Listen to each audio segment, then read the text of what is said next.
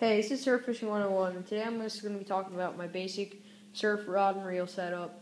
And that's my heavier one I use for redfish and jacks during IEC. And my lighter one I use for popping out and stuff like that. I have a rig on it, just no hooks, so yeah.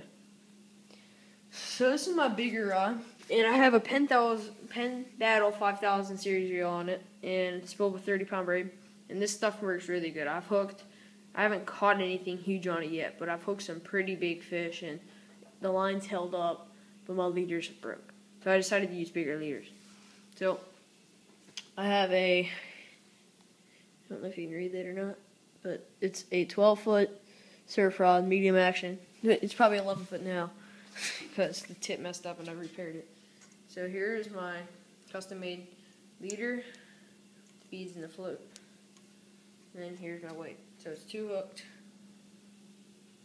So there's my bigger surf rod. Now let's look at my smaller one. This is a Penn Sargus 4000 size reel spooled with 15-pound braid.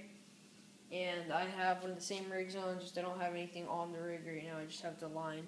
And I use this rod for my bluefish and pompano, whiting, spot, all the little fish, little jacks.